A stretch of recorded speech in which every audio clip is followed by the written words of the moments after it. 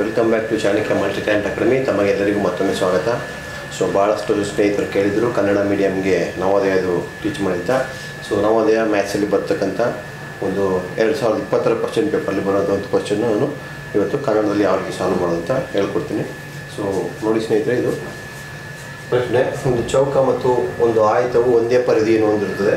ಚೌಕದ ಬದಿ 16 ಮೀಟರ್ ಮತ್ತು ಆಯತದ ಉದ್ದವು 18 ಮೀಟರ್ ಆಗಿದ್ದರೆ ಆಯತದ ಅಗಲವು ಎಷ್ಟು ಅಂತ. ಸೊ ಚೌಕ ಅಥವಾ ವರ್ಗ ಅಂತ ಹೇಳ್ತೀವಿ, ಸ್ಕ್ವೈರ್, ಅದರದ್ದು ಒಂದು ಸೈಡ್ ಕೊಟ್ಟಿದ್ದಾರೆ. ಸೊ ಒಂದು ಸೈಡ್ 16 ಮೀಟರು. ಸೊ 16 ಮೀಟರ್ ಅಂದರೆ ಈ ಸೈಡ್ 16, ಈ ಸೈಡ್ 16, ಈ ಸೈಡ್ 16 ಇರುತ್ತೆ. ಓಕೆ, ಎಲ್ಲ ಸೈಡು ಸಮ ಇರುತ್ತೆ. ಸೊ ಅದೇ ಆಯತದಲ್ಲಿ ಉದ್ದ 2 ಸಮ ಇರುತ್ತೆ, ಅಗಲ 2 ಸಮ ಇರುತ್ತೆ. ಸೊ ಆಯತದ ಉದ್ದ ಕೊಟ್ಟಿದ್ದಾರೆ, ಎಲ್ ಅಂತ ತೊಗೊಂಡಿದ್ದೀನಿ, ಅದು 18 ಮೀಟ್ರು. ಸೊ ಇದರಲ್ಲಿ ಈ ವರ್ಗದ ಒಂದು ಸೈಡು 16 ಮೀಟ್ರ್ ಕೊಟ್ಟಿದ್ದಾರೆ. ಸೊ ಎರಡರದ್ದು ಸುತ್ತಳತೆ ಪೆರಿಮೀಟರ್ ಅಥವಾ ಪರಿಧಿ ಒಂದೇ ಇದೆ. ಇದರದ್ದು ಸುತ್ತಳತೆ ಒಂದೇ ಇದೆ, ಇದರದ್ದು ಸುತ್ತಳತೆ ಒಂದೇ ಇದೆ. ಸೊ ನಾವು ಕಂಡುಹಿಡಬೇಕಾದ್ರೆ ಆಯತದ ಅಗಲ. ಸೊ ಯಾವ ರೀತಿ ಕಂಡುಹಿಡಿಯೋದು ಅಂತ ನಾನು ತೋರಿಸ್ತೀನಿ. ಈಗ ಫಸ್ಟು ಇದ್ರದ್ದು ಪರಿಧಿ ಕಂಡುಹಿಡ್ಕೊಳ್ಳೋಣ. ಒಂದು ಸೈಡ್ ಕೊಟ್ಟಿದ್ದಾರೆ ಎ = 16 ಮೀಟ್ರ್ ಅಂತ. ಸೊ 16 × 4 ಮಾಡಬೇಕಾಗುತ್ತೆ. ಯಾಕೆಂತಂದರೆ ಈ ಉದ್ದ ಇದು ಇದು ಇದು ಅಷ್ಟನ್ನು ನಾವು ಕೂಡಿದ್ರೆ ಅಥವಾ 16 × 4 ಮಾಡಿದ್ರೆ ಎರಡು ಒಂದೇ. 16 + 16 + 16 + 16 ಅದ್ರ ಬದಲು ನಾನು 16 × 4 ಅಂತ ಮಾಡ್ತಾಯಿದ್ದೀನಿ. ಸೊ 16 × 24 4 2 4 4 5 6 64. ಸೊ ಇದು 64 ಮೀಟರ್ ಬರುತ್ತೆ. 64 ಮೀಟ್ರ್ ಏನಪ್ಪ ಅಂತಂದರೆ ಇದ್ರದ್ದು ಪರಿಧಿ. ಸೊ ಪರಿಧಿ ಎರಡರದ್ದು ಒಂದೇ ಇದೆ. ಸೊ ಇದ್ರದ್ದು ಪರಿಧಿನೂ 64 ಮೀಟ್ರು, ಇದ್ರದ್ದು ಪರಿಧಿನೂ 64 ಮೀಟ್ರು. ನಾವು ಈಗೇನು ಮಾಡೋಣ, ಇದರದ್ದು ಪರಿಧಿ ತೊಗೊಳ್ಳೋಣ. ಸೊ ಆಯತದ ಪರಿಧಿ ಏನಾಗ್ತೀಗ 64 ಮೀಟ್ರ್ ಆಯ್ತಲ್ವಾ. ಸೊ ಇದ್ರ ಪರಿಧಿ ಮಾಡಬೇಕು ಅಂದರೆ ನಾವೇನು ಮಾಡಬೇಕು, ಇದರದ್ದು ಹೇಳ್ತೀನಿ. ಪರಿಧಿ ಏನಪ್ಪ ಅಂತಂದರೆ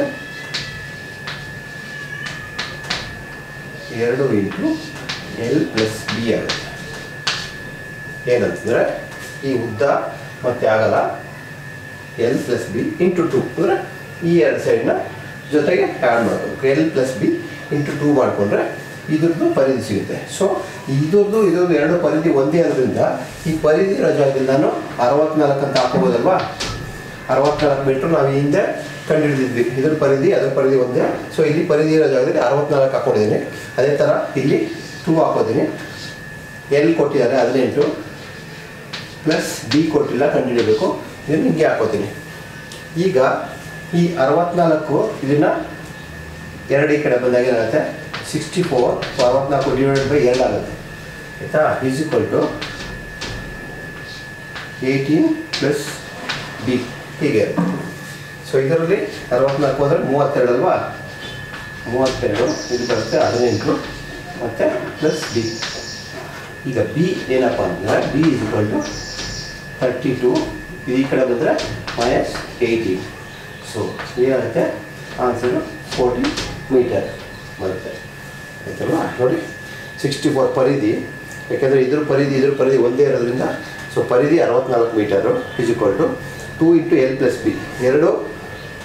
ಎರಡು ಲೆಂತು 2 ಬ್ರೆಡ್ತ್ ಇರೋದ್ರಿಂದ ಇದು ಪೆರಿಮೀಟರ್ ಆಫ್ ದ ರೆಕ್ಟ್ಯಾಂಗಲ್ ಅಲ್ವಾ.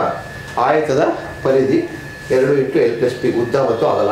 ಸೊ ಅದೇ ಥರ ಪರಿಧಿ ಇರೋ ಜಾಗದಲ್ಲಿ 64 ಹಾಕೊಂಡಿದ್ದೀನಿ. 2 ಹಂಗೆ ಇದೆ. 18 ಉದ್ದ ಕೊಟ್ಟಿದ್ದಾರೆ, + B ಕಂಡುಹಿಡಬೇಕು ಅಗಲ. ಸೊ ಅದೇ ಥರ 64 ಎರಡನ್ನು ಈ ಕಡೆ ತೊಗೊಂಡಾಗ ಡಿವೈಡ್ ಆಗುತ್ತೆ. 64 ಭಾಗಾಕಾರ ಮಾಡಬೇಕು, 2ರಿಂದ ಭಾಗಾಕಾರ ಮಾಡಿದಾಗ 32 ಬರುತ್ತೆ.